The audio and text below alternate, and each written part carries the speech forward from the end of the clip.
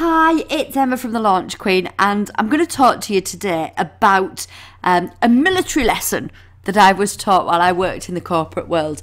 So really early in my corporate career, I worked for a firm of lawyers, and they were a very ship-shape firm of lawyers. They had an office manager who was ex-army, and he was very much into having a tight ship.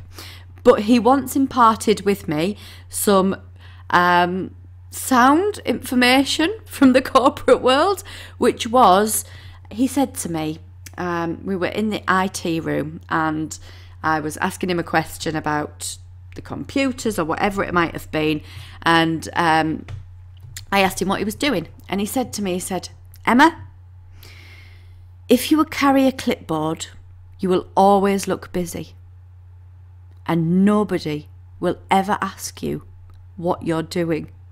And from an employee corporate perspective, I thought, that is genius. That man is a genius. Carry a clipboard about everybody thinks you're busy and important, then everything's fabulous. Nobody will ask you what you're doing. You'll be able to go missing in action effectively because you've got your clipboard, you look busy, you look important, you look like you're doing something. But that lesson translates into a massive, massive mistake when you're self-employed, when it's your own business, when you're looking at your coaching business as a whole. Because we don't want you going missing. We don't want times where you're hiding. We don't want times when you're unproductive. You don't get paid anymore to look busy. You know, suddenly when you work for yourself, there isn't that security of your regular pay, your regular income.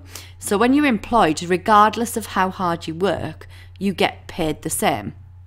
And, you know, it was often a bone of contention that lots of people worked harder than others, yet got the paid the same rate, yada, yada, yada.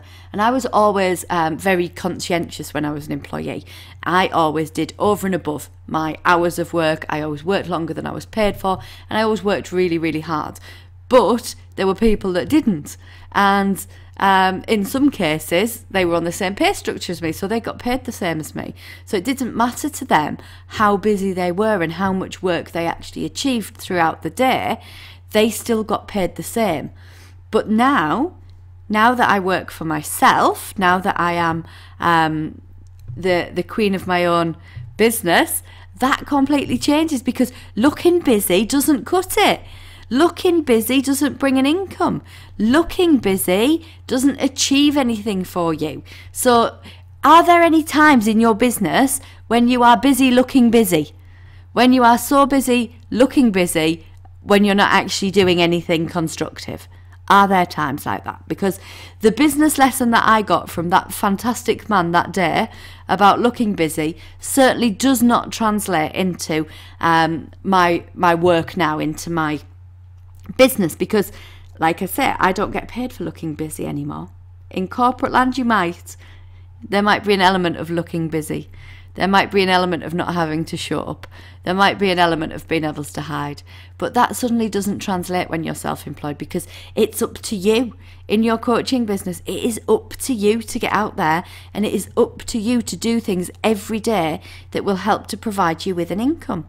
And if you don't do those things, if you are not striving to move forward in your business, then you will stagnate. And stagnant water smells quite whiffy. Stagnant water ain't that nice. And I don't want you to stagnate. I want you to be able to flourish and grow within your business. So looking busy ain't going to cut it, okay? Looking busy ain't going to get you any income.